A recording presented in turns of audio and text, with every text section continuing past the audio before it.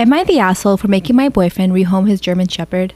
Me and my boyfriend have been together since we were in university. We're both 23 and recently moved in together. We both went to our local university, so we both lived at home so we'd be able to save money. Around a year after we started dating, my boyfriend got a German Shepherd puppy. I've never been a fan of German Shepherds, but I'm a dog lover, so I wasn't going to tell him not to get one when we weren't even living together yet. When we moved in, my dislike of German Shepherd was confirmed. The dog leaves hair all over the place, barks whenever someone walks by our house, needs extreme amounts of exercise. I could go on for hours. However, I was willing to put up with it since my boyfriend had otherwise trained him well. I now realize how stupid that was since the dog breed seems to have problems regardless of how well it's trained. I recently got a Rottweiler puppy, and to say that I formed a bond with him would be an understatement. The German Shepherd, on the other hand, didn't take too kindly to the puppy and would have made its disdain for the dog known. Me and my boyfriend took the dog to the vet to see where the issue could come from, and she told us that some German Shepherds just don't get along with other dogs. My boyfriend suggested that we may have to rehome my puppy due to his puppy's disdain of him, and he could still find a good home since he was only 5 months.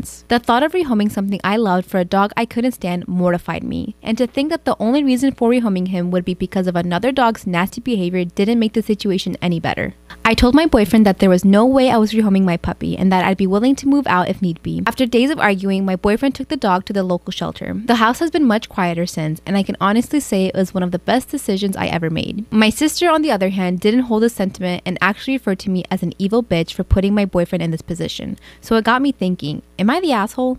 Am I the asshole for trying to prove if someone's boobs are fake? One of my 30 female close friends, male 30, went on a date with this girl. The next day, we all went to the gym and he was raving about her body, especially her chest. I took one good look at her and proceeded to tell my friend that her boobs were most definitely fake. I could tell right away that they were a bit too perfect to be real. My friend then asked if it's because I've seen her naked before in the locker room. I actually haven't, but that doesn't matter. He begs me to find out if they're fake or not, but I refuse. The problem is, now that I put the thought into his head, he doesn't want to date her anymore. A few days later, I was in the sauna at the gym when my friend's date, Sidra, walks in. I overhear her telling her friend how she went on this amazing first date and he asked her out on a second date, but out of nowhere calls and cancels and says he doesn't want to see her again. I scoff loudly and apologize for eavesdropping on their conversation. She then starts removing her towel while introducing herself to me. I got up to shake her hand but lost my balance and fell right into her while my hands grabbed onto her chest to break my fall. And well, they're most definitely real. I then tell my friend Jerry about what happened at the gym and he freaks out because he canceled his date based on my assumption. I feel really bad for making the assumption first, but Jerry is also at fault for canceling a date over such a simple matter. To find out what happens next, tune into Seinfeld, coming to Netflix October 1st. Am I the asshole for not having my stepdaughter in the family photo? I, 32 female, and my husband Jack, 36 male, have 3 kids together. Lydia, 5, Carol, 2, Solomon, 8. Jack has an Ephraim, 8 female from a different marriage. It's our last week of summer before the kids start school, so we decided to rent a lovely little beach cottage for the week. It's a common theme in my family to take Christmas card photos while on vacation, so naturally I wanted to take the photos while we were away. Here's a problem. Jack is white, but Ephraim's mom is black and she turned out looking very much like her. I don't care what race she is, but my parents, however, are pretty racist. I have limited contact with them for several reasons, so they've never met Ephraim, but we're on Christmas card terms. I don't want to send them a card that Ephraim is on because they will make a fuss about the certain word with the hard R, child. So my plan was to take pictures with just me, husband, and bio kids for my parents and a couple other relatives, and then have her be in the picture for Jack's family and our friends. But when I called picture time and told Ephraim she wasn't going to be in this picture but the next one, she started to look upset. I did let her take our pictures, which lifted her spirits, and we got some lovely pictures with her too. We also got some ice cream and she hasn't been upset beyond that initial moment. The trouble came later when Jack asked why I didn't want Ephraim in the photo. He said he thought it was maybe so I could get one with all of my kids. I didn't want to lie to him, so I told him why, because I don't want Ephraim to be exposed to people who could potentially and emotionally hurt her. Just like that, he went from being understanding to pissed. And I guess he said, she didn't want you in her picture because you're black, or something like that to his daughter, and now she's upset with me too. I really wasn't trying to hurt her in any way. I did this out of care and love, but I think I might have done it in a wrong way. So, am I the asshole? Did I mess up by asking a coworker how his girlfriend's driving test went? Me and another coworker accidentally triggered one of our other coworkers. We have a small workplace/shop where everyone's business is constantly spread around. So a coworker of ours recently started dating a girl after splitting from his wife. This new girl was a few years younger than him and did not have a driver's license and was going to college.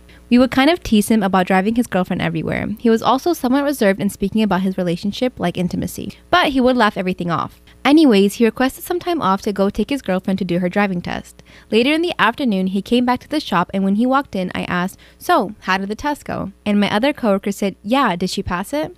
In response, he just looked at both of us in a confused way and angrily sprouted, "What the F?" He shook his head and said, "Why does everyone need to know all my business?" And then he went on and on about how nobody can have a personal life at this place. After his rant, he said, "It went all right. The doctor just gave her some cream and said that she will need to apply for a few weeks, and if I developed anything, I will too. But right now, I'm fine." Silence. I looked at my other coworker and he looked at me like, "What the?" Both of us cracked a smile, and then I looked back at him and said, "The driving test?" And his face went so red, he hurriedly said, "Oh yeah, she passed it," and quickly left. My other coworker and I busted out laughing. So this dude's girlfriend had picked up an STD from a different dude. Not long after that, everyone in the shop did know his business, but it was his own fault, right? Would I be wrong for leaving after 6.5 years with no proposal in sight? I, 25 female, have been with my partner, 29 male, for 6.5 years. I'm getting fed up with the fact that we haven't gotten married yet. I am ready for the next chapter of our lives and just feel stuck. I can see why you may be thinking I'm shitty. I would too with that heading, but hear me out. We've been together 6.5 years, are financially stable, own a home together for 4 years, and have a dog together. He told me 3 years ago that he was ready, and a proposal still hasn't happened. We've been through a lot together and have grown together. We went through my brain tumor diagnosis, my grandma who raised me passing, his grandpa's passing, and more. He just tells me to be patient, but he won't give me a reason as to why we are waiting. When I've asked him about it, he always tells me that there's nothing holding him back from getting married. He says that he wants the same thing as me. He swears that it's going to happen for us and even told me he had something planned before COVID hit. But I know by his own admittance that it wasn't more than just an idea. He knows marriage is very important to me, which he has always said he's on board for. He also tells me that he'd say no to a proposal from me because he'd be hurt I took the opportunity away from him. I feel like my needs are being dismissed without even being given a reason. If he would communicate a concern, I'd be more understanding, but this just feels ridiculous. The more time that passes, the more frustrated I become. I never ever want to be that woman to give an ultimatum, but I can't wait around forever if it isn't going to happen.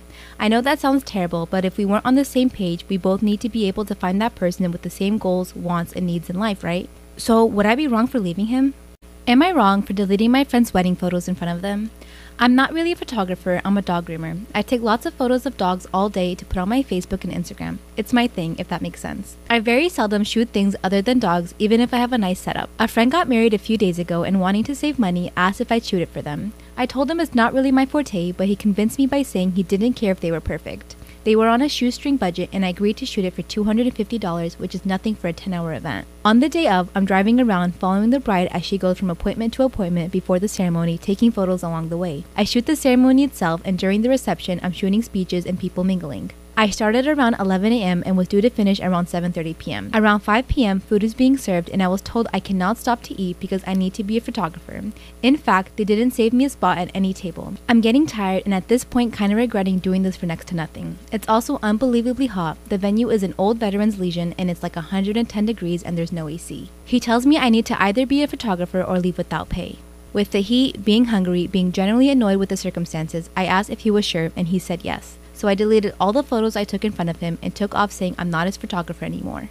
If I was to be paid $250, honestly at that point I would have paid $250 for just a glass of cold water and somewhere to sit for 5 minutes. So was I wrong in this situation? Am I wrong for giving my friend THC-infused oral strips? My friend and I recently hung out together and she saw me using an oral strip and asked me to try one, thinking it was a breast strip. Oral Leaf is a discreet cannabis-infused oral strip that speeds up and enhances the desired effects of THC.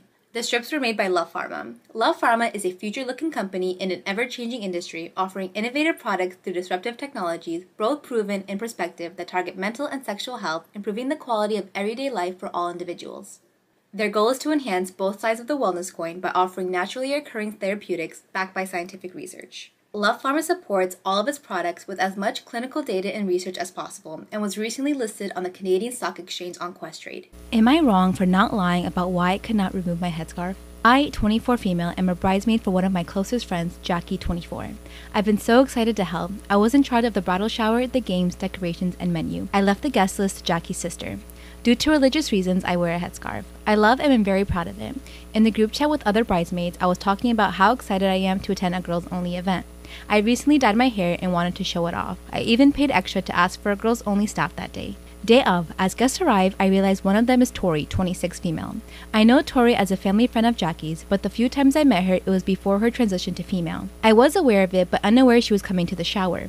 I don't mind at all, of course, and she's a lovely person, but I decided to keep my scarf on. As everyone's eating later, I'm passing by the tables to make sure everyone's good, and one of my bridesmaids mentioned that they hadn't gotten to see my hair and they wanted to see it. I tried to dismiss it at first or say, "Oh, I'll show you later," but the other girls at the table got curious. I got uncomfortable and I just said, "Oh, I'm actually not really comfortable taking it off right now." When pressed as to why, I said there's guests I don't feel comfortable taking it off in front of. There was a collective, "Oh," and I thought, cool, that's over. But one girl got aggressive and asked if I was referring to Tori.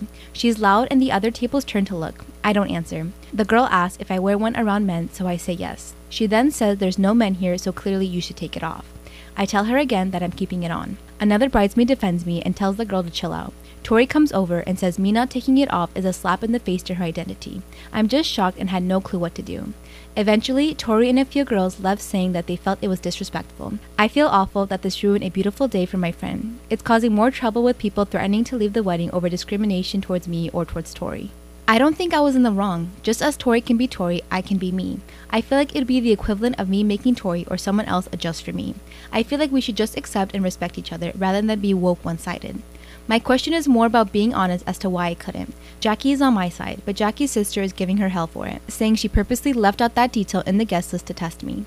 Jackie says I should have brushed it off and said I was having a bad hair day or avoid giving an answer. I didn't ever mention Tori's name in my answer, and I don't think my answer was rude, but seeing how much stress it's causing, I'm thinking I should have made up a lie. So, am I wrong for how I handled the situation? Am I wrong for taking my friend to court after she kicked me out of the bridal party for cutting my hair? For my friend's 3-day wedding, I had to buy 3 different dresses, including alterations and specific shoes, which totaled over $700. She also wanted specific hairstyles for each day. Unfortunately, starting in March, my hair started to deteriorate. Due to health reasons, my hair was falling out in chunks, and in May, I made the difficult decision to cut my hair. I told the bride about my decision 2 weeks before the wedding, and she didn't say anything bad. The following week, she came over to my house, and when she was about to leave, she brought up that she was concerned about my haircut, and I told her it would look good even though I wouldn't be in uniform with the other bridesmaids. The following day, I received this message. After our recent conversations, I like to remind you of my boundaries. I've been very accommodating and graceful, but I cannot allow you to disrespect me. As you know, my wedding has been something I've dreamt of for many years. My husband and I have invested a lot of money into the video and photos of this day, and as we reflect on this day in the future, we want to see our vision reflected in the memories. Since I asked each of you to be my bridesmaids in 2019, I've been very clearly and very communicative in my request. The timing of your decision to cut your hair and not come in advance is very upsetting to me. I would have felt respected if you had communicated with me more than a week prior to the wedding, so we could have worked together to find a collaborative solution. Your inconsistencies have concerned me, and while I sympathize with your health conditions, I'm not willing to compromise my vision to accommodate you, or anyone else, when you have informed me in advance and we could have found a better solution. Since this is something you can no longer fully commit to, I need you to please step down from participating in my wedding. This was 3 days before the wedding. I immediately sent her and her husband an invoice asking them to reimburse for the dresses and shoes, keeping in mind that one of the dresses is still in her possession even though I paid for it. I was told I was inconsistent and selfish after I spent the past 2 weeks helping her plan the wedding shower. I worked with another bridesmaid to surprise her with a bridal shower after our bachelorette trip had to be canceled. I spent hours helping her out with wedding details. When she asked me to help her tone up before the wedding, I sent her a personalized workout program and even went with her to the gym to show her the ropes. When I agreed to be her bridesmaid, I was more than willing to oblige with what she asked, even if at times it was a lot of time and money. So, am I wrong for taking her to court because she kicked me out for cutting my hair? Am I wrong for kicking my brother out for announcing his wife's pregnancy right after I announced my daughter had cancer? Just to make sure I represent both sides of the conflict, my brother and his wife suffered from not having kids for years. It impacted them greatly. They love the kids in the family but always wish to have kids of their own. Lately, we got busy with my daughter Megan, who is 12, with health problems. She started suffering from anemia, loss of appetite, and recurrent fevers. We've taken her to the pediatrician, and from there we've learned that she has cancer. It was so devastating, I didn't want to tell my family right away. Most of them have chronic conditions, and this type of news might trigger a negative reaction because they love Megan and would give everything to see her healthy. My husband and I decided to gather the family at my house this past Wednesday to announce Megan's diagnosis. My aunt didn't take it well because she holds Megan dear, so she was rightfully the most devastated one. After a few minutes of complete silence, my brother started moving in his seat, saying there's something very serious he wanted to tell everyone. He was hesitant, but then he and his wife stood up, and then he said that they found out that they were finally expecting. The family were conflicted. Some got up to congratulate them, and some remained seated. I remained seated, and my brother then approached me and expressed how sorry he was that they had to tell us in these circumstances, but said he couldn't wait since this is a huge deal for them after years of waiting and because everyone was present. Literally everyone was there since I said the announcement we wanted to make concerned Megan. I argued with him about how he thought this was an appropriate time and asked if Megan mattered to him at all since he didn't take a minute to realize he was just diagnosed with cancer. He started reminding me how many years he and his wife suffered from frustration and disappointment for not being able to have kids, and argued that because he wasn't able to be a father until now, he's 37, he felt he was missing out on so much for many years, and that I didn't have to finally tell him congratulations, but should at least not guilt him for feeling overwhelmed and excited to finally be a father. He said I knew exactly how much he adores Megan and I shouldn't even think otherwise. Then said he was just sharing good news after hearing the bad news and there was nothing wrong with that. I told him and his wife to leave the house right then. He said he won't argue anymore because of how tense I felt, but will expect me to apologize at some point. Some family agreed with me, but my parents thought I shouldn't have taken my anger out on him like that, and that he'll always remember my reaction to the news he gave and should apologize after I've calmed down. So, was I wrong for my reaction? Am I wrong for telling my sister her rainbow baby isn't special? I, 27 female, have a set of twins, Ben and Betty. They just turned 6. My sister, 32 female, has Connor, who is 4. My sister and her husband lost their first baby due to SIDS. It was devastating for the whole family and I was behind my sister 100% of the way. I couldn't imagine what it was like. Anyway, when she found out she was pregnant with Connor, we were all excited. The pregnancy went well and Connor got a good bill of health. I love my sister and I love my nephew, but my sister is convinced that because he's her rainbow baby, that means he can do whatever he wants. Connor is incredibly spoiled and a brat. He throws fits to get his way, hits, kicks, cries, whatever it takes. My sister and her husband give him no discipline. He's their rainbow baby, so that is their excuse for his bad behavior. Their lives are to serve for whatever Connor wants. My twins just turned 6 and we had a small party for them. Everyone was having a good time except for Connor. He wanted cake, didn't like the games, wanted to watch TV, wanted ice cream now, didn't want other kids to touch him, and etc. Basically, the whole party, Connor threw a tantrum. The final straw came at present time. My husband went to get the gifts out of the living room only to find Connor had ripped nearly all of them open. My sister made excuses saying he was just excited and wanted to play with my kids' new toys. I lost it. I told her that Connor isn't special, that he's a brat and he's been ruining the party since he got here. My sister immediately went on that he's her rainbow baby and he didn't mean it and maybe I should have put the presents where he couldn't get to them. They were in the living room and the party was outside. No one was inside. I lost my temper, I know I did. This was my kid's party though. I said some nasty things to her. I told her that Connor isn't a baby anymore and he's not special and she's raising a self-centered brat who will grow up to be a self-centered adult. She left the party and then my parents called. They said they understood my frustrations and everything about the situation. Then they said they still feel like I should apologize to my sister. Why? Because I have 2 healthy kids while she lost 1 and she's still having to deal with it? I told them no, my sister should apologize for how her son acted at the party. My husband and the guests who were at the party are on my side. My sister hasn't really spoken to me in a few days, just posted passive-aggressive things on social media, which I just blocked. So, am I wrong here? Am I wrong for telling my husband I'll use my maiden name for our baby if he misses the birth? So I am 37 weeks pregnant. Due to several health complications during my pregnancy, I've been told multiple times by multiple doctors that I might have to give birth next week as opposed to 2 weeks from now. Furthermore, that I may actually go into labor this weekend or any time leading up to it. Due to these same health complications, I'm having a C-section and my doctors do not want me laboring.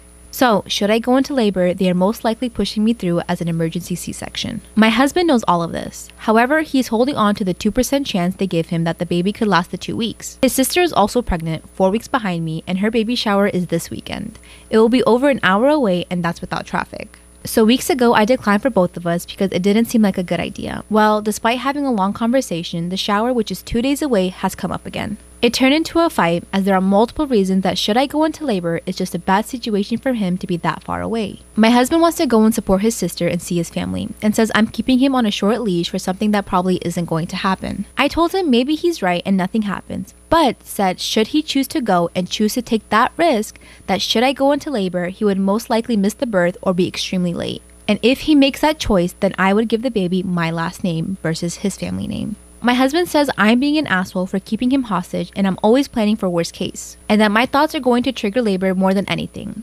I said if he chooses not to be a part of this, should I go into labor, why should the baby bear his name when he would fail on his duty as a father? He has been silent and moody since, only talking when absolutely necessary and saying that I'm trying to take everything from him. So it got me thinking, am I wrong? Am I wrong for rehoming my cat? So when I was 9, my parents received a 5-year-old cat from our local animal shelter. I agreed to getting the cat since I was 9 at the time, and of course I wasn't going to turn down the opportunity to getting a fluffy animal. However, I'd be lying if I said I loved the cat growing up. I didn't hate the cat by any means, but I came to realize that I'm definitely more of a dog person. However, we never owned any animals apart from the cat since my dad has a fear of dogs for some reason. Last year, I moved in with my boyfriend and I took the cat with me, since my parents thought that the cat had bonded with me more. I was fine with this since the cat does its own thing. However, problems began to arise when me and my boyfriend got a French bulldog puppy since neither of us had been able to get a dog up until now. The Frenchie was very gentle towards our cat and doesn't bother her. The cat, on the other hand, made her disdain for him very apparent.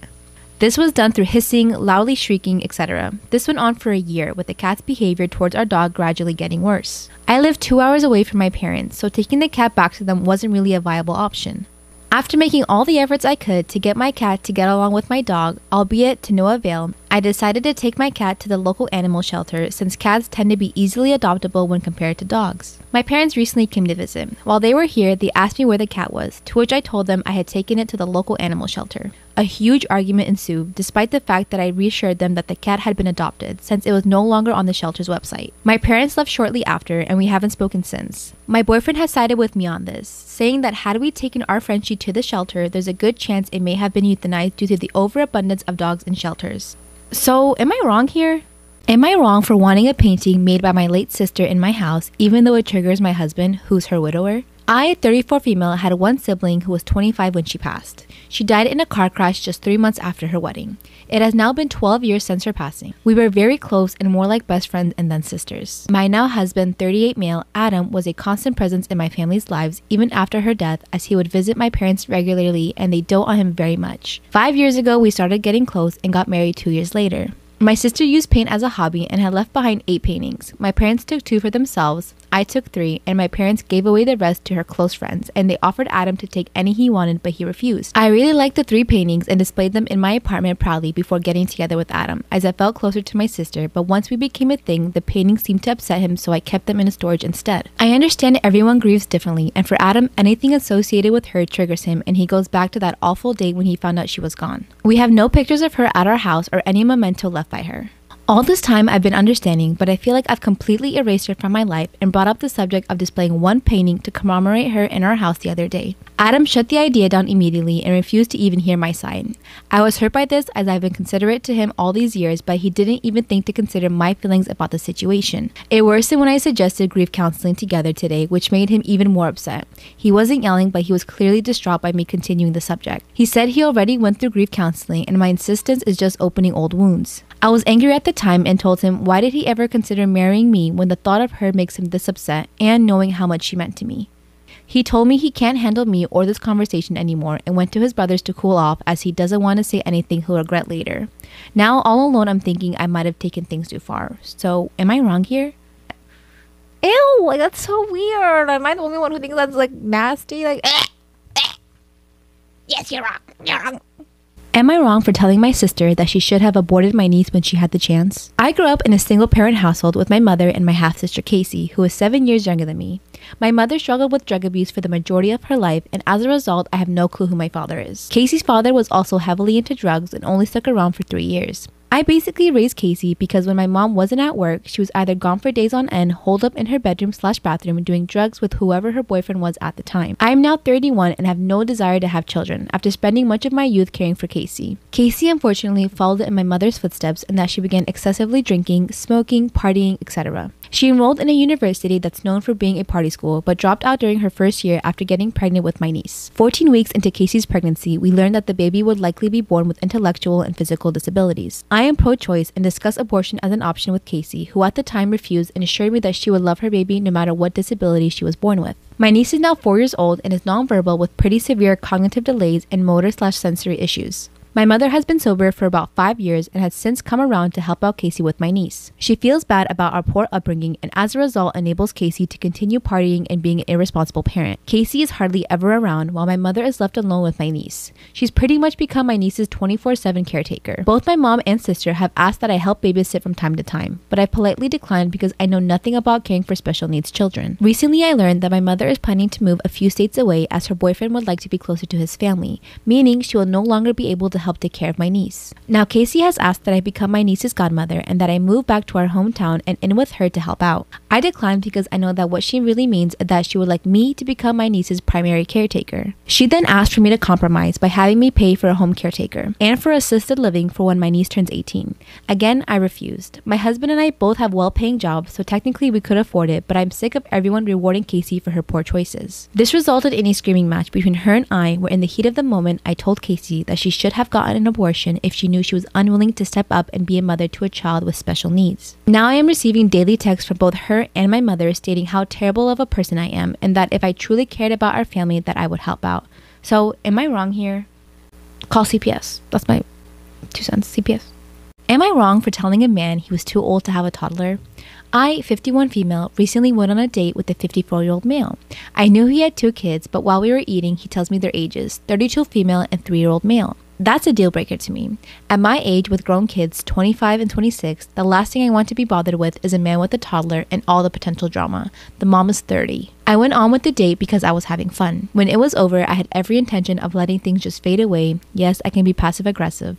Well, he called a couple of days later wanting to go out again. I tried the whole I'm not ready thing, but he kept trying.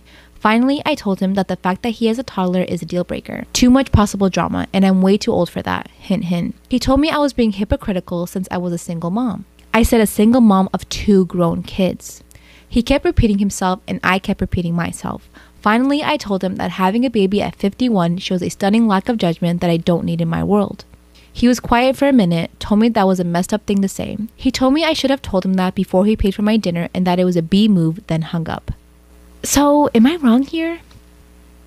He just butthurt because you called him out because he was being an irresponsible adult and having a baby at 51.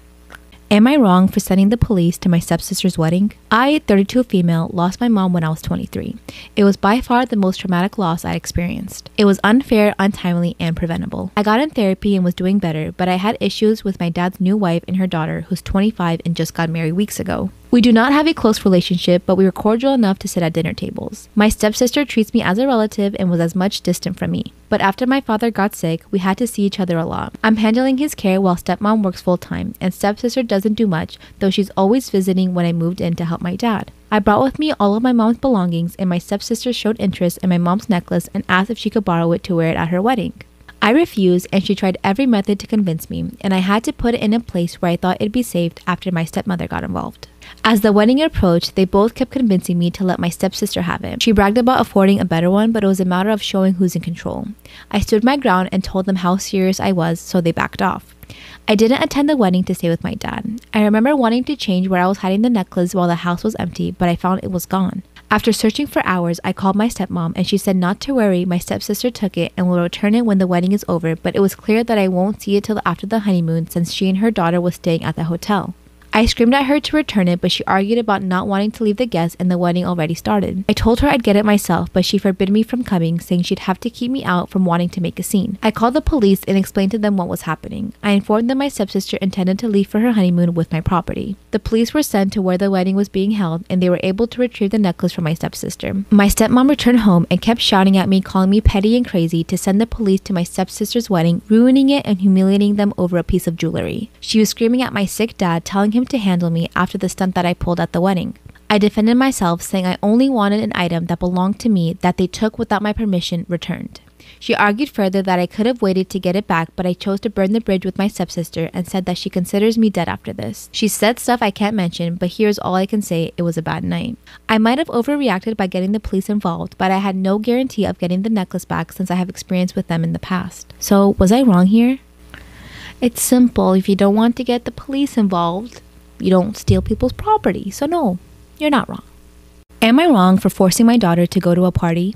I, 44 female, have 3 girls who I'll call May 21, Jessica 19, and Diana 16. Of course I'm biased, but all 3 of them are genuinely beautiful and charming. However, Diana isn't as social as her 2 big sisters. It's the classical teenage sitcom differences. Oh god, this is going south already. May and Jessica were social butterflies in high school. They had lots of friends and were very well known. Diana, on the other hand, has had the same 5-person group of friends since middle school and spends most of their time playing video games, particularly League of Legends and Smash Bros. What are you trying to say? Are you trying to say something's wrong with people who play League of Legends? In general, they are more on the geek side. Like I said, a very cliche difference. Diana has had bad luck, and thanks to lockdown, she hasn't had the full high school experience her sisters had, but she doesn't seem as affected as one would think. On one hand, it makes sense. Despite the worst part of the lockdown last year, she pretty much played with her friends online quite often, so I'm guessing she didn't feel as isolated as her sisters during this time, but still, it concerns me a little. Teenage years are a lot about being social and adventurous, and even without this global situation, she chooses to stay indoors. Anyway, the problem is that Diana's high school is planning a Halloween dance this month since last year it was cancelled. I imagine she'd be excited for her first dance, but she just isn't, and yesterday she told us that the day of the dance, Friday the 29th, she and her friends plan to participate in a local League of Legends tournament. This made me angry. She literally has all the time in the world for video games, but a limited amount of high school events, and she's just ditching them for irrelevant video game tournaments. I usually try to be supportive of her hobbies, but this crossed the line, and I told her she couldn't go to the tournament, and if she didn't go to the dance, then she won't go out that day nor play video games for the weekend. Like I said, my girl is as beautiful as her sisters, and I'm sure she wouldn't have a difficult time making friends. She doesn't have anything to be insecure about. When May and Jessica had this dance, they start prepping in September, trying new styles, finding the best costumes, all of that. I would drive them around to help them in any way possible to prepare. I wouldn't call it a tradition, but it's a moment that's also important for me. Oh, I see why you all butthurt about this.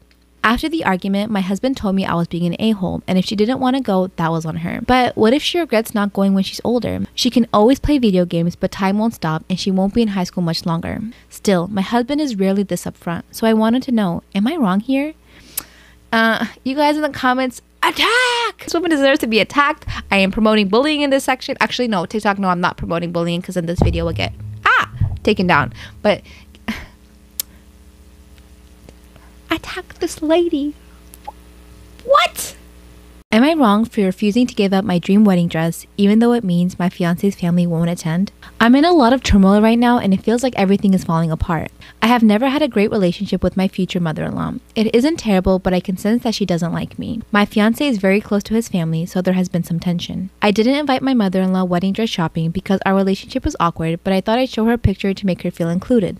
My dress is a beautiful, flowery, beachy dress, but not technically a wedding dress and could be ordered in color. I bought it from a small local boutique that we both love. My mother-in-law said that I can't wear that dress because she bought the same one for her 50th birthday, which is 2 weeks after my wedding. My mother-in-law does have the dress though in a mint green color. There is enough detailing that it's still clearly the same dress. And she has the receipt to prove that she got it first. Lavish birthday parties are a thing in our circle, so I know she has invested serious time and money. I said that I'm still going to wear the dress, despite the fact I could easily return it with no loss, because I didn't do this out of malice and I love it. She said if she wears it 2 weeks after I do, everyone is going to think she is pathetic in copying her son's wife. I said sorry, but not really my problem. Everyone has gone crazy since I said that. His entire side of the family has backed out of the wedding, so like 15 people, and it will be noticeable. His sisters were supposed to be in the wedding party on his side, but dropped out and have blocked him on everything. His stepdad won't talk to him and says he regrets raising him and he isn't a real man because a real man would stand up for his mom. My fiancé is hurting and found out his family had a big beach day and invited everyone but him. He called mother-in-law and they talked but didn't come to a resolution. She said if I refuse to do the right thing, the only answer is no one going to her party can go to the wedding. He is now mad at me, saying that my mother-in-law had the dress first. So am I wrong here? I don't want to give up my dream wedding dress. Am I wrong for blowing up at my dad for asking me to pay for a family dinner? I, 27 male, lost my mom at 15 in a road accident. I was a fairly airheaded kid in school and was great academically. My dad, 48 male, remarried to Isabel 10 months later for my care. The 2 years after my mom's passing were extremely hard on me.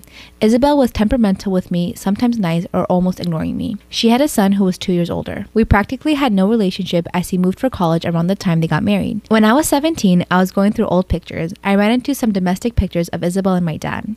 I realized many of them were from Seattle. Only time my dad was there was when he had been working on site for weeks the year before my mom died. There had been a fight between my parents about the on-sites not bringing the family extra money. I realized that my dad was probably cheating on my mom with Isabel prior to her death.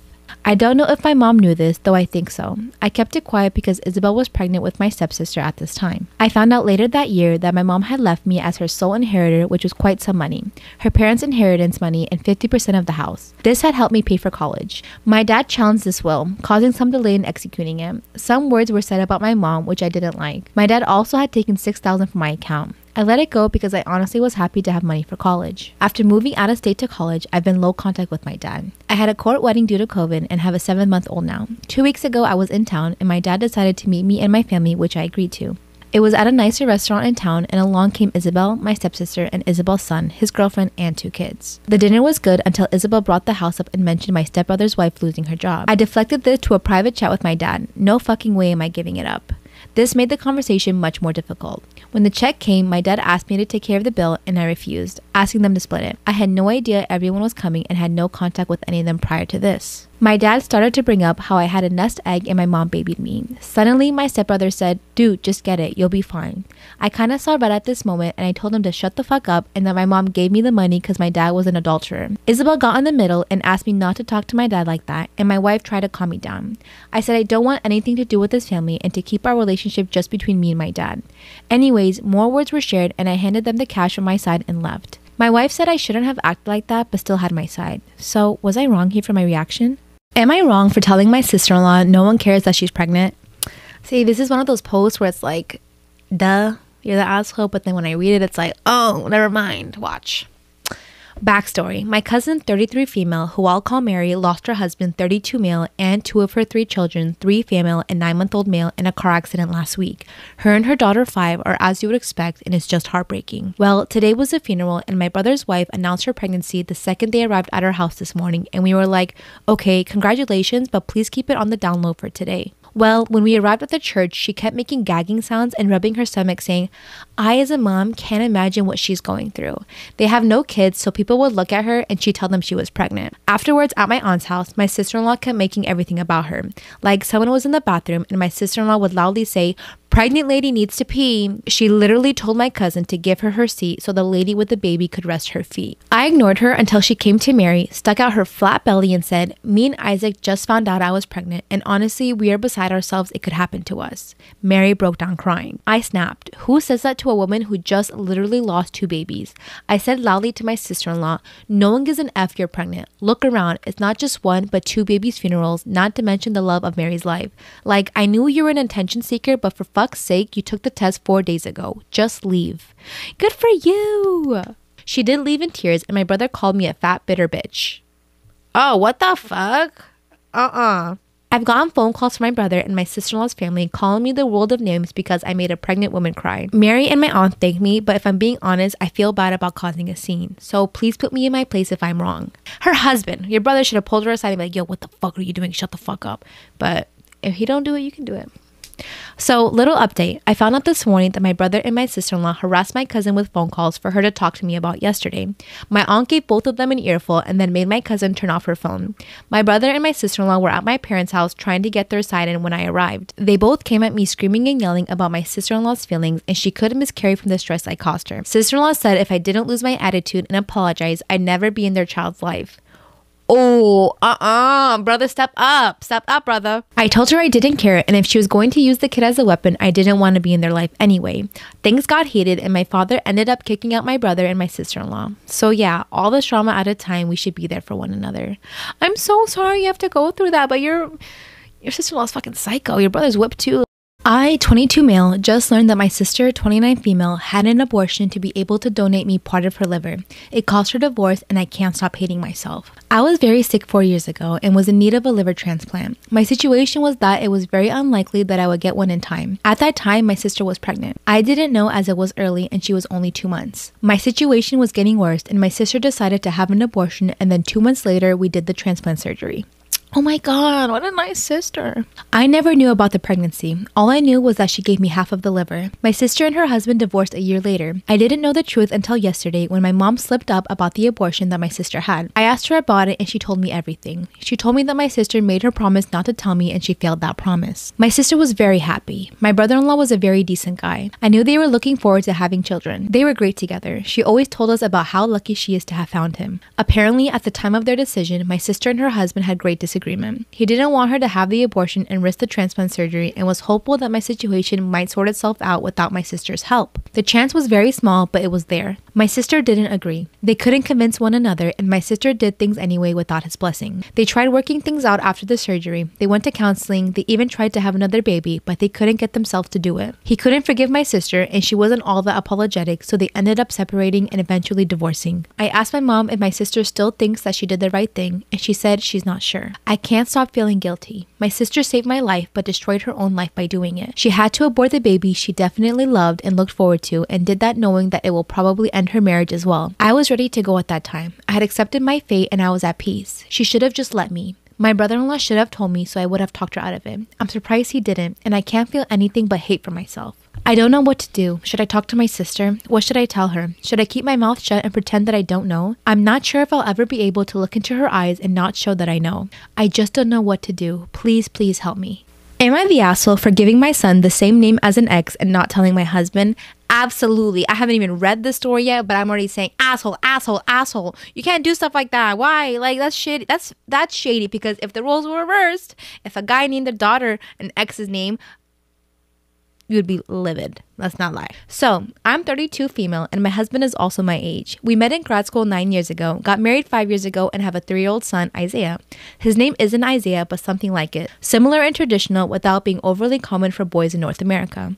It was recently homecoming weekend and my 10-year reunion from my undergrad. My husband knows that I had one serious relationship in undergrad. It lasted 2 years with someone named Ben. My relationship with Isaiah was not as serious as it was with Ben, and since I lived away from home, I never introduced my family to Isaiah. What he doesn't know is that I also dated Isaiah for 6 months after. I never told him because I liked that name as a baby name. I didn't want to concern them with the new relationship either, as I didn't enjoy having to announce my breakup with Ben to the whole family. So we're in my college town for the weekend and out to dinner. Isaiah walks in with some of his old friends and immediately comes up to us and introduces himself to my husband. Since his name isn't super common, I see my husband almost say, "You have the same name as our son," but he stops himself and I can tell his brain is connecting the dots. Ooh, you got busted. Look at that Morphe highlighter. We leave the restaurant, and when we're getting ready for bed, he confronts me about Isaiah. I admit to it. I apologize and stress that it wasn't a serious relationship. We were both graduating and didn't want to stay together. I don't think of adult Isaiah when I see our son either. Doesn't matter, fam. Wrong. My husband says that if we have a daughter, he wants to name her after one of his exes during the fight. This makes me feel like shit, and I realize I may have been the asshole. So can you guys tell me, am I the asshole here? Yes, God. Like, so here's the thing. It's worse when you hide it and then they find out later, right? You know how people like to say it's easier to ask for forgiveness than it is for permission? That's not in all situations. Because here, if you had described to him, like, hey, I love this name. Actually, wait, I kind of understand both, because like, what if you never saw Isaiah ever again in your life and you're like, fuck it, I really like this name and I have no connection to him? Have I not been wearing 2 earrings this whole time? Malala. It doesn't matter because you only see this side anyway. Yeah, you just got to discuss these things. You say, hey, by the way, this was an ex's name, but I have zero attachment to him. I don't like him at all. I just really love the name. What do you think? And if he doesn't like it, then you have to respect it. You were deceptive. Am I wrong for telling a social worker the real reason my sister wants a foster kid? I, 28 female, have a sister who's 36. For the sake of the story, I'll just call her Jane. Jane is married to Bob and they have 2 kids, boy and a girl. My niece and nephew are wonderful kids and no trouble at all. They fight as siblings do, but nothing big. I love them. Now, for about 2 years, I did live with my sister. It was a miserable time that really affected our relationship. She saw me as free labor, money, and babysitting. Even when I managed to get a small part-time job, she demanded I hand over nearly half my pay or get out. It was hell, as she took complete advantage of me. I moved out as soon as I could, and we have little to no contact outside of family gatherings. Now, after I moved out, she started complaining how she has no help with the kids and never gets a break. I babysit sometimes, but I have made it clear just because I'm off work doesn't mean I want an 8-hour day with my niece and nephew. Anyway, she started talking about how she wanted to foster a kid. Not a kid, but a teenager. I pressed her for more info on this, and she said she wants to adopt a teenager so she has a live-in babysitter for her kids. This is her logic. I want a kid around 16 or 17, someone who may have been in the system for a while. They can share a bedroom with your nephew. She only has a 3-bedroom house, or sleep in the garage. They can help me with housework, chores, cook, and help me with my business. She bakes and sells cookies on the side. Also, babysit the kids so me and Bob can go out sometimes or have some time alone. They'll be so grateful for a home and won't complain. I won't have to pay them at all. And when they turn 18, I can just sign up for another foster kid. A teenager will be so much easier than a little kid, and they will be grateful just to have a roof, food, siblings if they have been separated from their real ones, and clothes. What the hell? How do people think of this shit? What am I reading?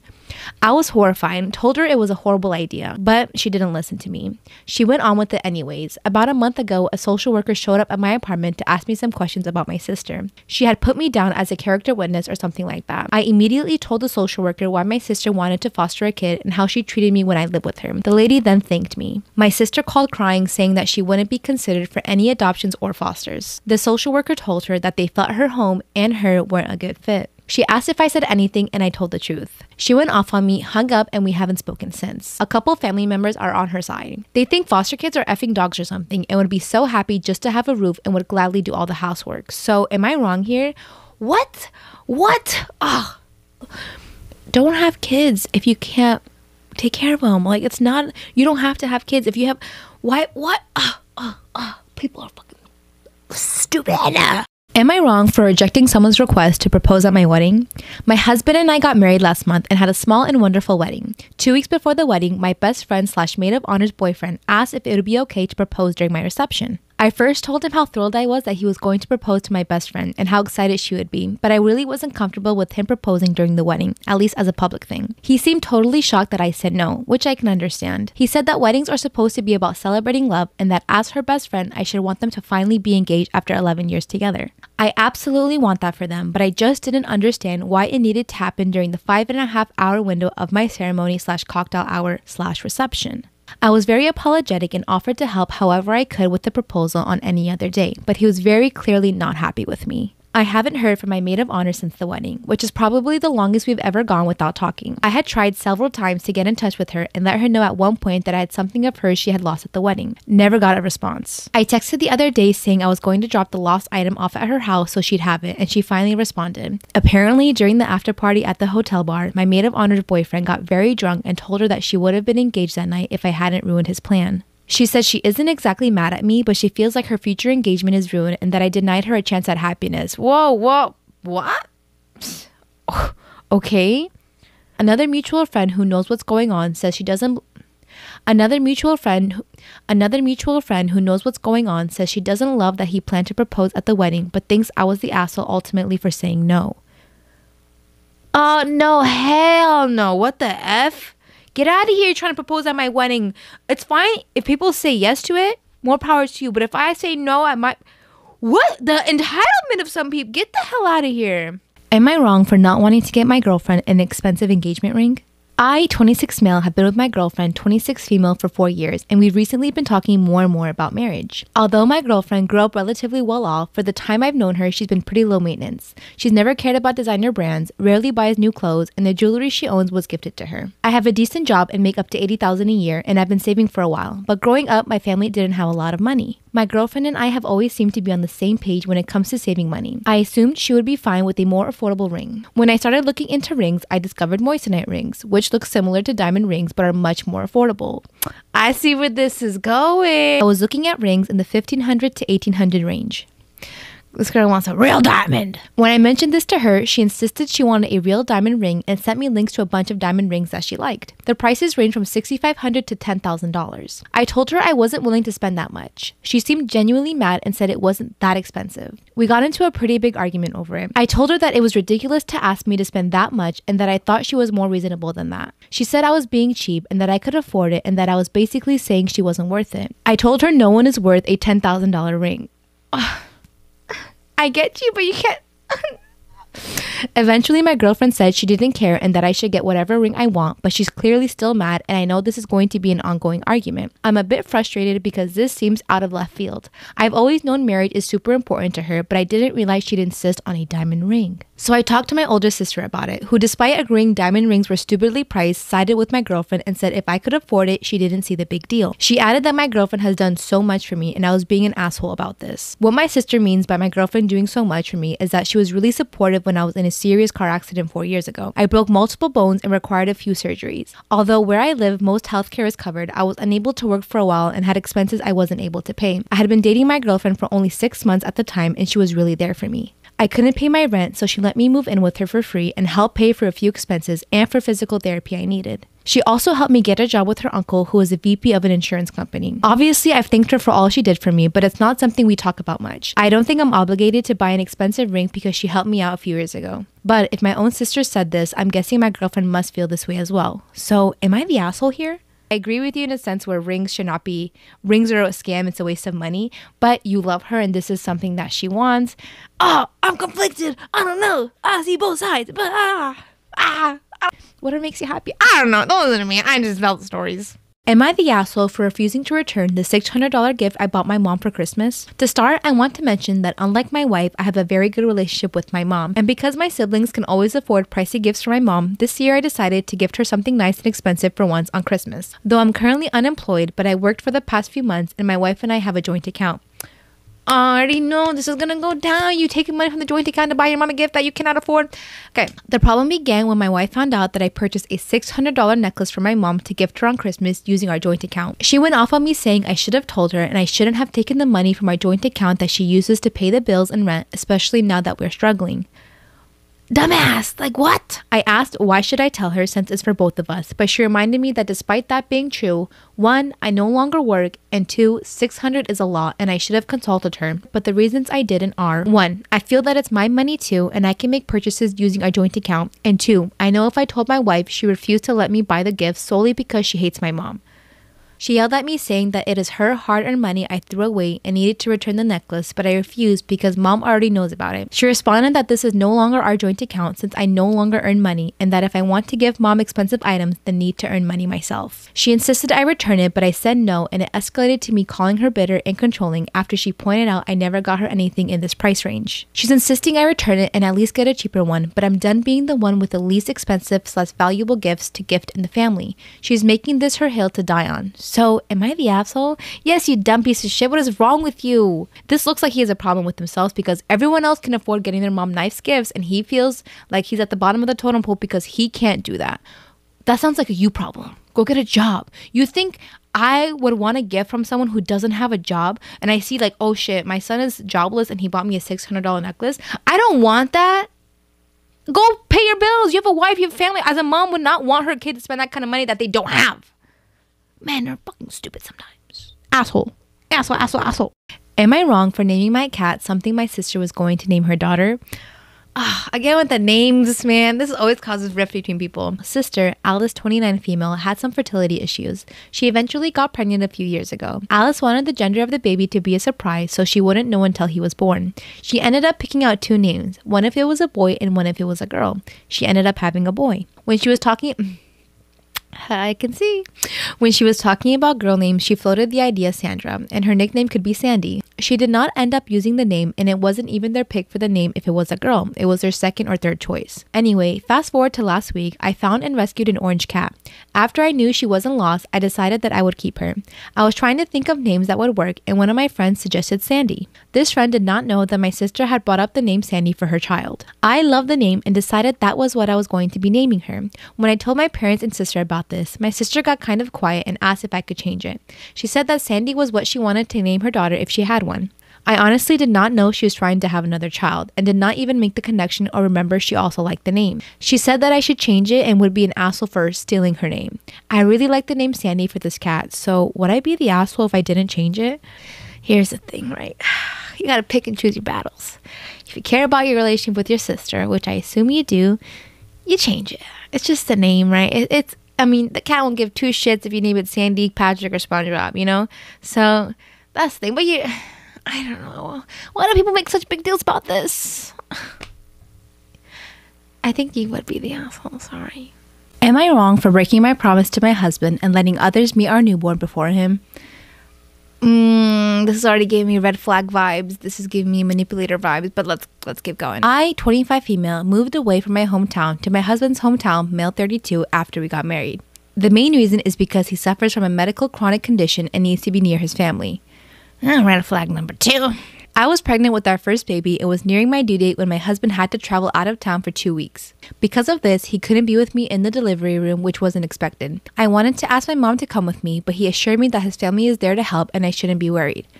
Red flag number 3. He then made me promise that I don't let anyone see our son for the first time in person before him, besides his stepmom who was supposed to be there for me, and I agreed.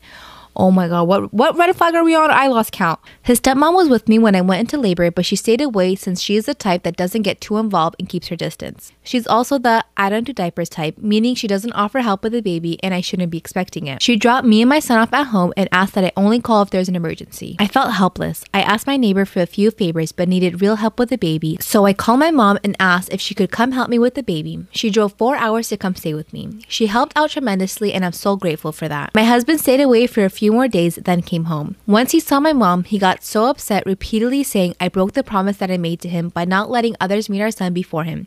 I tried to explain that I needed the help and he brought up his stepmom, but I replied that she dropped me off and left. That's it. He said it wasn't about mom since it could have been anybody else, but it was about me disrespecting his wishes and breaking the promise I made. Oh, what the? Let me zoom in for this shit. He reminded me that he's also the parent and he gets a say too. At this point I said he was overreacting, but he replied that I forever tainted the memory of his son's birth and broke his trust and proved to him that my word is worth shit now. What red flag were we on? Someone remind me? Mom tried to give us space, but I said she did nothing wrong. She came to help after his stepmom left, so I can't be blamed for asking for help. He told me to stop giving him excuses and admit I wronged him with what I did, and then started avoiding me and just kept focusing his attention on our son. He keeps acting cold towards me, calling me a selfish promise breaker and expecting me to make it up to him. He wanted an apology, but I haven't given him that yet. So, am I wrong here? Holy shit. The only answer to this is divorce. Nothing else. Run away. This is not the man for you. No one deserves to be talked to like that. Especially after you pushed out his baby and he wasn't even motherfucking there. Am I wrong for refusing to walk my daughter down the aisle? My daughter, 26 female, and I haven't spoken in years. When she was 15, we found out that she wasn't my biological daughter and my wife had cheated on me years ago with a friend. As it turns out, the so-called friend was suddenly interested in playing dad. My wife and I divorced, my daughter learned the truth, and I told her I still loved her no matter what. Of course, she was interested now in getting to know her biological father, and while it hurt, I tried to accept that. She started pulling away from me after that. Even when trying to still do things together as a family, she was no longer interested. The last straw was when she was 20 and living at my house. We were arguing because she had dropped from her college courses, hasn't done anything for 3 months, and was mad because I told her she either needed to go to school or work if she wants to stay here for free. She told me I can't even read it. So mean. She told me I'm not her real dad, so stop pretending like I am, and she'll just go to stay with her real father. Ugh.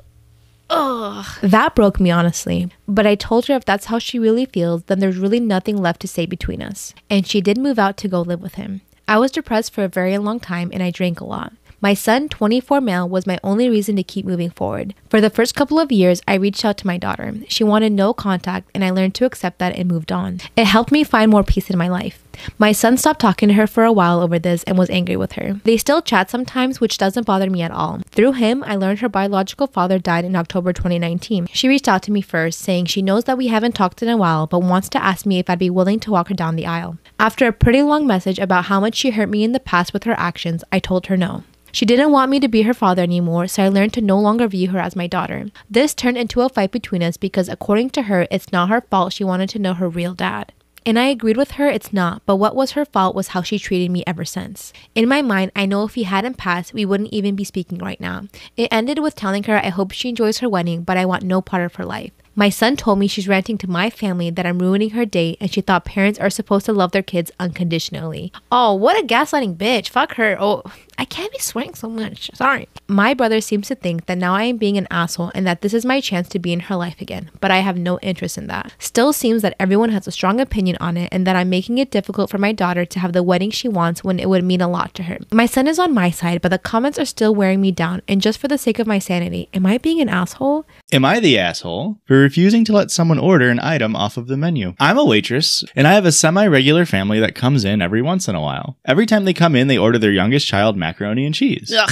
They're the asshole for sure. The first time I served them, the child threw up all over the booth. I didn't think much of it, just that he was sick or had an upset stomach. The next time was the same thing, mac and cheese, then puke. This is an every time occurrence. The kid orders mac and cheese, then throws up. The kid never gets to the bathroom, and most of the time he doesn't even make an attempt to leave the table. I believe once he started walking to the bathroom, but that's it. The most recent time they came in, the child went to order mac and cheese again, and I asked the mom, Is he okay to have that? He gets sick every time. The mom said, oh yeah, Kraft mac and cheese makes him sick, but he wants it. I said, ma'am, I'm sorry, but I don't think your child should order this if you know he's going to puke from eating it. And quite frankly, I really don't want to have to clean up vomit tonight. The mom threw a bit of a fit, and the manager had to come over and was agreeing with me. Was I in the wrong for not wanting/allowing him to order the mac and cheese that makes him sick? Am I the asshole for emasculating my fiance in front of his family? My fiance and I have been together for about 6 years, engaged for 2. After we got engaged, we sat down and had the deal breakers talk. Basically, things in our lives or hypothetical situations that leave little room for compromise. One of the things on my list was no prenup. I'm not here to debate with anyone about their use. I just think that if you're preparing for divorce before even getting married, it's a sign that you're probably marrying the wrong person. He agreed and everything was fine. Lately, his family, particularly his mother, keeps on bringing up signing up a prenup. Prenups are only for rich people. I've told her no many times, said this is an issue between us and we will discuss it privately and make our own decisions as a couple. He tells her no, although more weakly. Sensing a theme here. Well, last night we went there for dinner and she brought out an actual prenup drafted by her lawyer. She put it in front of me after dinner and told me to sign. Obviously, I didn't even read it, let alone sign it. She called me a gold digger. No one, including my fiance, stood up for me, so I stood up for myself. I told her that there is no gold to dig here. I make 4 times as much as he makes. I have my own house, ample savings, and will certainly inherit more from my parents than he will from his. They have 6 kids and are middle class. Trash is what you meant. Middle trash. What is she worried about? That shut her up real quick, especially when my sister-in-law then said, if anything, he's the gold digger here. My fiance is now angry with me. He said it was emasculating for his family to know I'm so much more successful than him, and his brothers are making jokes and changed his contact info to gold digger. Personally, I don't think I was rude or out of line, but he thinks I was an asshole and could have handled it better. Am I the asshole here? No, this dude sucks. Am I the asshole by cooking in a vomit pot? This past weekend, I hosted a vaccine party for my group of friends. I promised to make them my famous chunky chicken stew, which is always a hit. And then I decided to tell them that this was made in my family's vomit pot. Everyone uses something to throw up in, right? For some reason, my family uses a cooking pot. How frequently are they puking that you need to have a designated pot? I thought it'd be a funny thing to tell them and certainly did not foresee the reaction it gained. First there was puzzlement. What did I mean by vomit pot? I mentioned my son used it for a night of throwing up not even 2 weeks ago. As they saw I was serious, there was growing revulsion and anger. I told them that it was already washed thoroughly. My best friend's wife left hurriedly for the bathroom. I told them that if it was so gross, then why did they slurp my stew down? Mind you, this pot is absolutely clean and sterile. I wash it thoroughly after every vomit use. Was I an asshole by cooking in the pot? Am I the asshole for refusing to serve alcohol to a very pregnant woman? I know she's going to do it outside of my bar, but I don't want any part of it. No, you're not the asshole. Listen, guy. Don't serve that lady alcohol. No, you are legally responsible. I don't want to set the precedent that we need to give actual advice, but don't. Yeah, no. Definitely don't do that. Unless she really wants it. If she's like, she's gonna tip for it, then like, Jesus, no. I guess you gotta. No.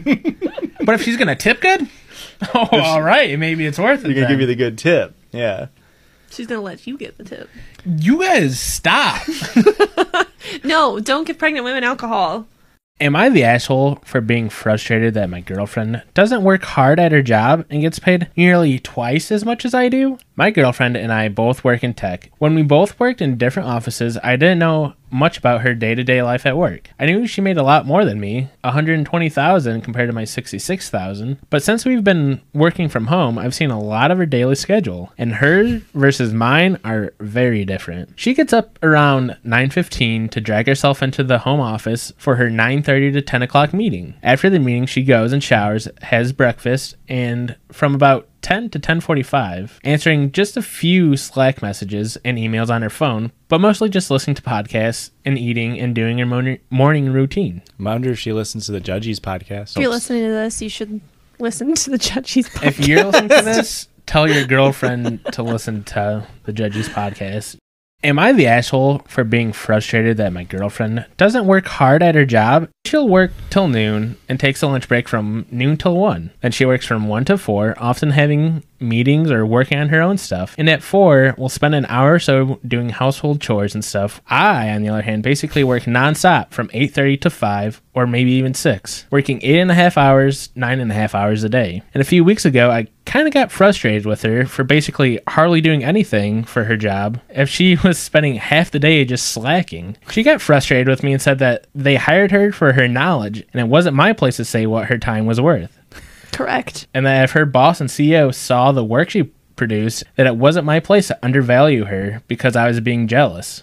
I said that she was being a little privileged. Not a lot of people can just choose to make 6 figures and wander off from work for practically half the day. Am I the asshole for being frustrated that my girlfriend doesn't work hard at her job and gets paid nearly twice as much as I do? My girlfriend and I both work in tech. When we both worked in different offices, I didn't know much about her day-to-day life at work. I knew she made a lot more than me, $120,000 compared to my $66,000. But since we've been working from home, I've seen a lot of her daily schedule, and hers versus mine are very different. She gets up around 9:15 to drag herself into the home office for her 9:30 to 10 o'clock meeting. After the meeting, she goes and showers, has breakfast, and from about 10 to 10:45, answering just a few Slack messages and emails on her phone, but mostly just listening to podcasts and eating and doing her morning routine. I wonder if she listens to the Judges podcast. If you're listening to this, you should listen to the Judges podcast. If you're listening to this, tell your girlfriend to listen to the Judges podcast. Am I the asshole for being frustrated that my girlfriend doesn't work hard at her job? She'll work till noon and takes a lunch break from noon till 1. Then she works from 1 to 4, often having meetings or working on her own stuff. And at 4, we'll spend an hour or so doing household chores and stuff. I, on the other hand, basically work nonstop from 8:30 to 5 or maybe even 6, working 8.5 hours, 9.5 hours a day. And a few weeks ago, I kind of got frustrated with her for basically hardly doing anything for her job if she was spending half the day just slacking. She got frustrated with me and said that they hired her for her knowledge and it wasn't my place to say what her time was worth. Correct. And that if her boss and CEO saw the work she produced, that it wasn't my place to undervalue her because I was being jealous. I said that she was being a little privileged. Not a lot of people can just choose to make 6 figures and wander off from work for practically half the day. Story time on how me and my dad walked into my mom sleeping with my brother. Yes, his and hers biological son. She actually took his virginity away, child. All right, let me set the scene for y'all. I was 18 at the time and my brother was 16. My parents were together, so we lived with both parents. Me and my brother went to the same school, but I was in the girls' basketball team, so I would always stay after school and he would take the bus home. And my mom would be home by the time my brother got home. 3 to 4 hours by the time my basketball practice was over, my dad would be getting off of work, so he would pick me up and we would go home together. So that was basically our routine as a family. But one day this routine changed because I sprained my ankle. I called my dad and he immediately left work to come and get me. My ankle wasn't too bad, but my coach wanted to send me home to be on the safe side to make sure I heal. Well, that night changed me and my dad's lives forever once we opened that door. Like for part 2. Part 2 on how me and my dad walked into my mom sleeping with my brother. So like I said, this day I sprained my ankle, so my dad left his job early and picked me up. And again, my ankle wasn't too bad, but my coach wanted to send me home just so I can heal and not make it worse by putting pressure on it. Regardless, once me and my dad got home, everything changed. Once we walked into the house, we immediately heard weird sounds. We looked at each other and confirmed that, that's definitely moaning. My dad immediately thought my mom was cheating, but we just didn't know with who. The moaning was coming from my parents' room, which was just, why? At least have respect for the bed. Anywho, I limped my way over to the door with my dad. My dad opened up the door and my mom was on top of my brother, literally riding that pony. And the war began. Like for part 3.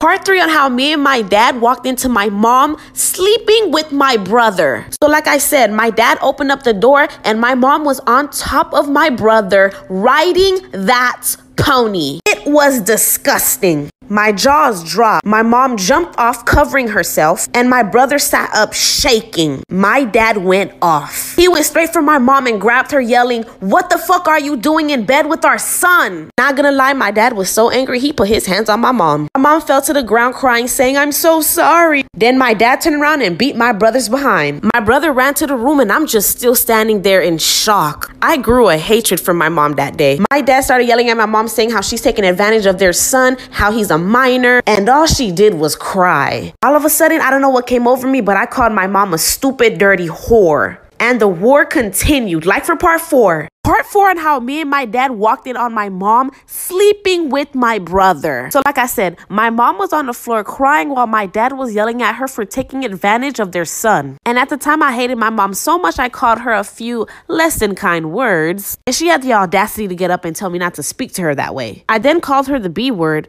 the FB word, and the W word, and it was on. She rushed at me trying to hit me, but I ended up pushing her to the floor. Then she fell to the ground saying, "How could you put your hands on your mother?" And my dad responded, "How could you put that cat on your son?"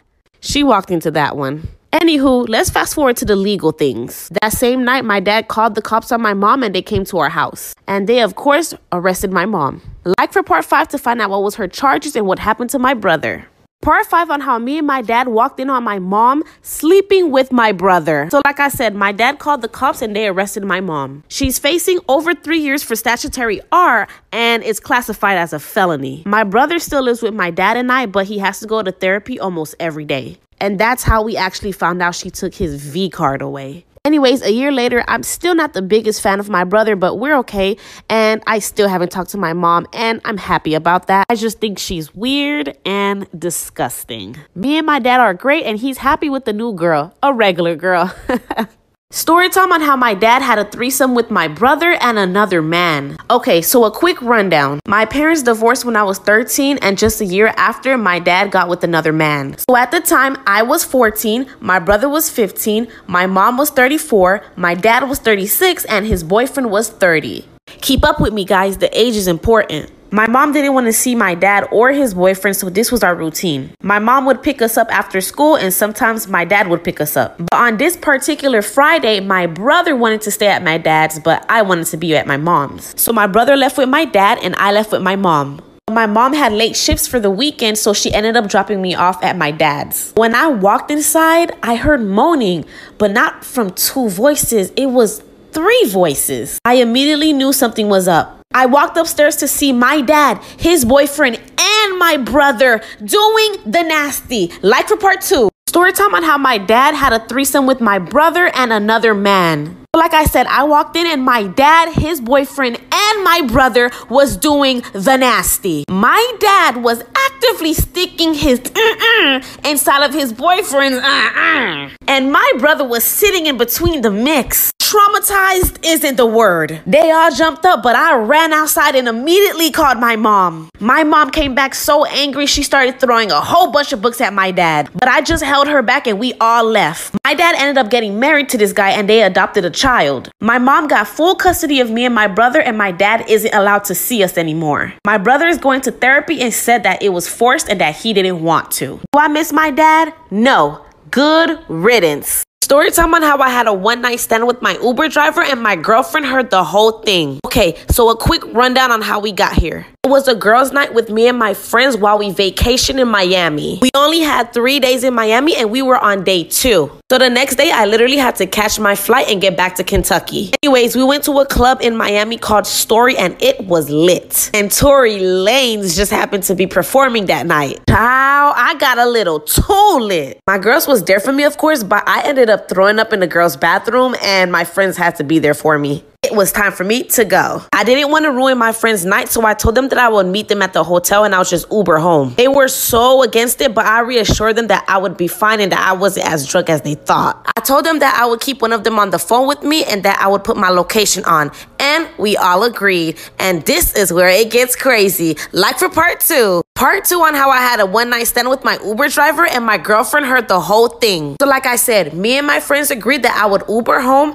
call one of them, and share my location. location. So my Uber gets here and my friends walk me to the car and then they go back into the club. And this is where it goes down. So I called one of my friends, let's call her Jess, and she just stayed on the phone with me and told me not to hang up. All of a sudden, my girlfriend back in Kentucky gave me a call. So I told my friend Jess that I would call her back. At the time, me and my girlfriend had issues, so I didn't really want to stay on the phone with her, so I told her that I would call her back. When I hung up, instead of calling my friend Jessica back, I just called my girlfriend back again. Now, me thinking I called my friend Jess back, I put the phone down and laid my head on the door, not paying attention whatsoever to who I actually just called. Then my Uber driver said, wow, you have great friends. I looked up for the first time to see a fine, sexy man staring at me. Like for part 3. Part 3 on how I had a one-night stand with my Uber driver and my girlfriend heard the whole thing. Like I said, I looked up and seen a fine, sexy Uber driver staring back at me. Mind you, I don't even know that I'm on the phone with my girlfriend. We had small talk on how I had great friends, and then I eventually asked him how much he made off of Uber. Child, he said, enough to take you out. I just smiled and said, unfortunately, my flight leaves tomorrow. So now we're in front of the hotel, but I don't want to get out. I don't know if it was the lick in my system, but I was trying to get laid. I was kind of in that whatever happens in Miami stays in Miami type of vibe. But again,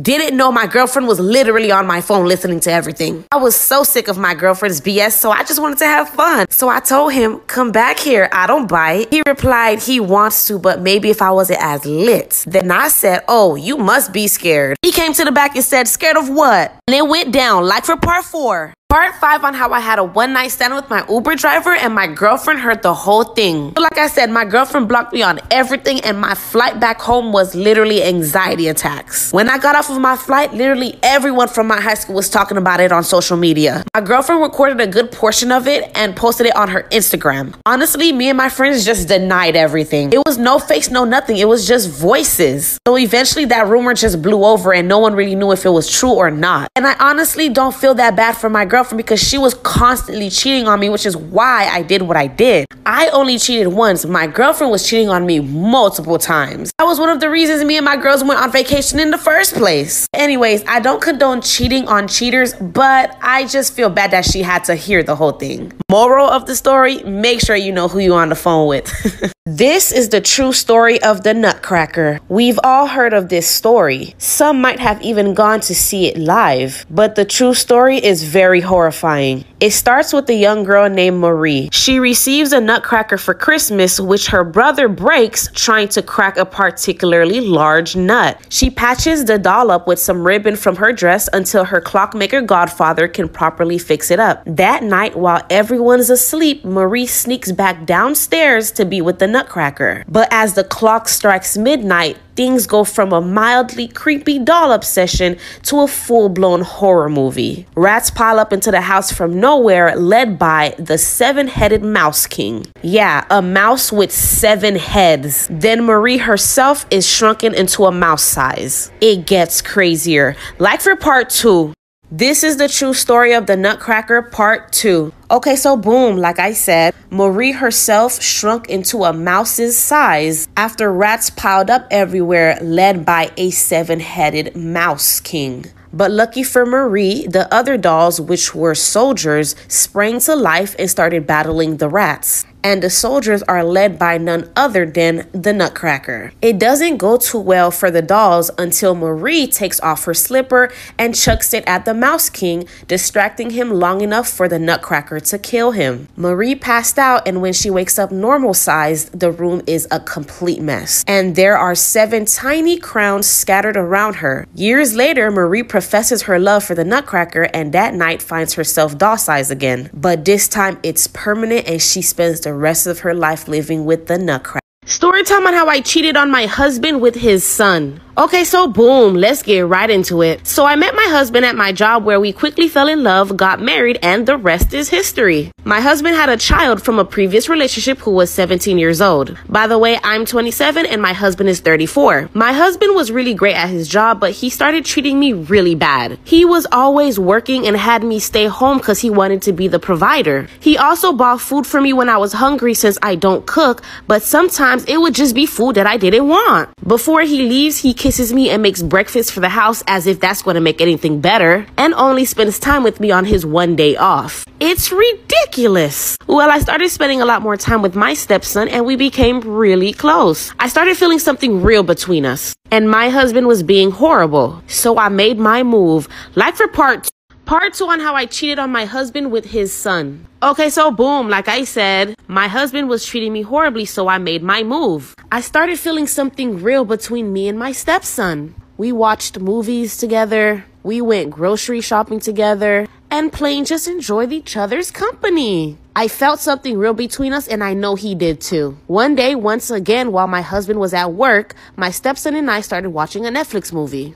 I thought it was the perfect time to just go for it. He was laughing at one of the scenes and I just took his face and I kissed him. He jumped up and pushed me and said, "Whoa, why the did you go and just do that?" Then I said, "I thought..." He just ran to his room and called his dad. My heart sank.